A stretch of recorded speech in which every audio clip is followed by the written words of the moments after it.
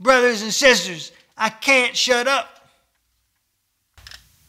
Well, brothers and sisters, I'm going to tell you everything I know today about this lamp right here.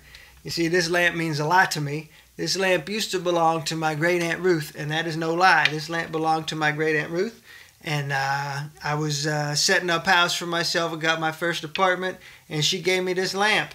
And to be honest, I can't ever remember the lamp being in her house.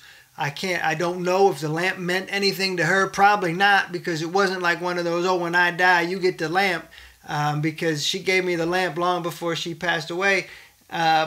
So I don't know. I don't even know if the lamp actually belonged to her, but she gave me the lamp, and so it means a lot to me. It's funny how that works. You know, sometimes we can attach meaning to something without really there being meaning there. But Aunt Ruth gave me the lamp, so every time I look at it, I think of great Aunt Ruth. Aunt Ruth was a pretty special lady. She lived with us a lot growing up because she was in some transitionary phases in life, and she lived with us for quite a while. And those were some special times with great Aunt Ruth, and she was a funny lady. She was a good time. She was a very proper lady in her own sense, and she was, never said anything bad about anybody. The strongest language I ever heard Aunt Ruth use was doggone it. When she said doggone it, you knew you were in trouble. She got really mad. She would say, doggone it! And that was it. You knew you were in trouble then, boy.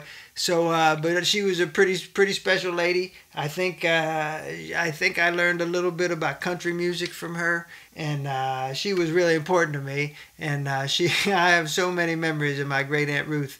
She was a really special lady. To tell you the truth, she loved Johnny Carson. That is a big important thing. And if you don't know who Johnny Carson is, you can ask somebody older, and they'll tell you all about Johnny Carson.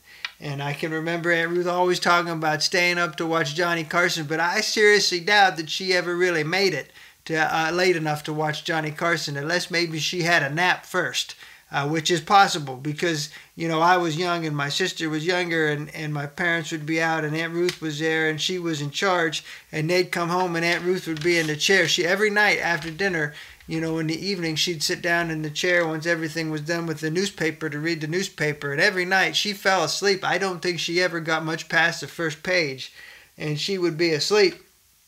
And also, if you're too young and you don't know what a newspaper is, you can ask somebody older about that too. We used to read newspaper on paper.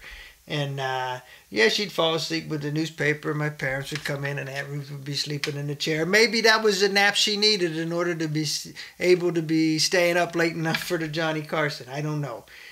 Now, Aunt Ruth was a pretty special lady. I can remember her laugh, and she would say some funny stuff. And to be honest, I don't remember the details of this, but I'm fairly confident that I learned how to play poker from my great Aunt Ruth. I can remember me and my sister and Aunt Ruth sitting down playing cards, and we liked to play Old Maid with Aunt Ruth.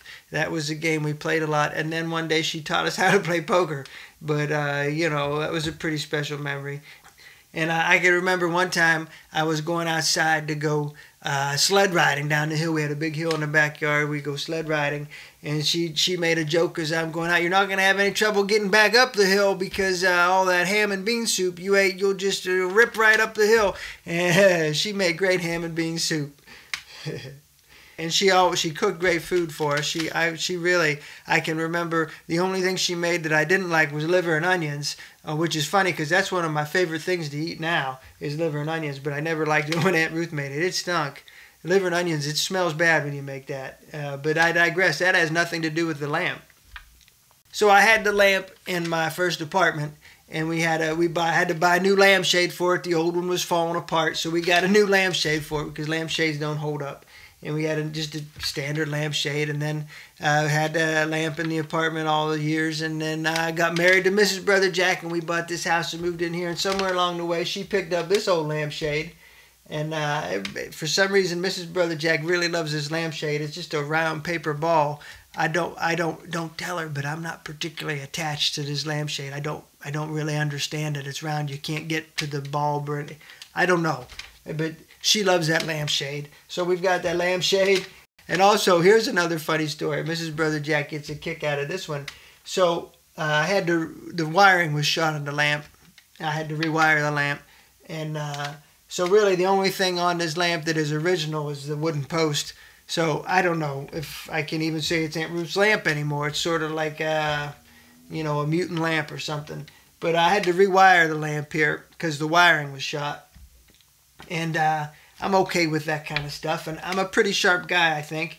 But, you know, I took the wire cutters and I went to cut the wire to put the new one in, and I forgot to unplug it. It's a simple mistake. It could happen to anybody, really. But Mrs. Brother Jack never lets me hear the end of that one. She thinks I must be pretty dumb to do that. So I said, hey, you married me, so what are you going to do? So that's everything I know about this lamp right here, brothers and sisters. I love this lamp. This lamp reminds me a lot of my great Aunt Ruth, and I like to sit here in the evening with the light on, and you got a cup of tea sitting here in the summertime, the windows cracked and the breeze is blowing in, and I got a book, and I'll sit down here with the book in the evening, and I never get past the first page till I'm fast asleep in this chair, just like great Aunt Ruth.